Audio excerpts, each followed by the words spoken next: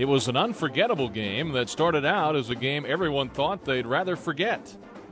Facing a courageous team from Southern Illinois University, the Illini fell behind 21-7 after one quarter at Memorial Stadium.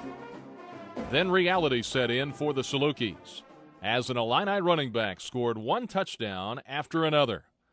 Illini sportscaster Dick Martin recorded the history made that afternoon at Memorial Stadium by Howard Griffith. 21-7, SIU leading Illinois.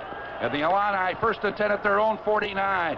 They little trap play through the middle. Here goes Howard Griffith.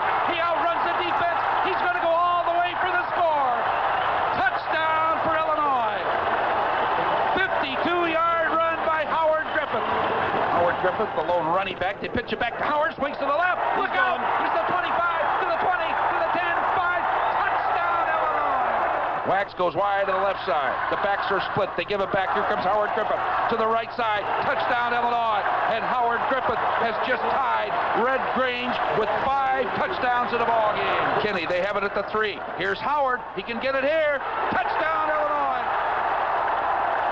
And Howard Griffith has got 8 touchdowns today.